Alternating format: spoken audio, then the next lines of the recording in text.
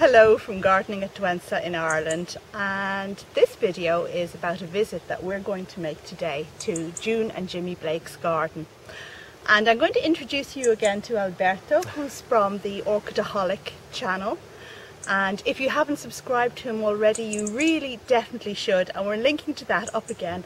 Alberto just reached 1,000 subscribers, and if you're not subscribed, why not? Yeah. So, exactly. Right. Okay, so Alberto, what do you want to say? Well, I'm from Italy.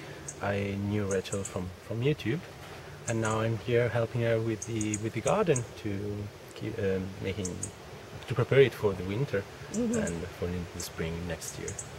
Yeah. Okay. Yeah. Okay, so we're off to Jimmy and June Blake's, and stay tuned. I think this is going to be a bit of a long video because we're going to see the gardens and then Alberto is going to give his opinion about them. So stay tuned for that.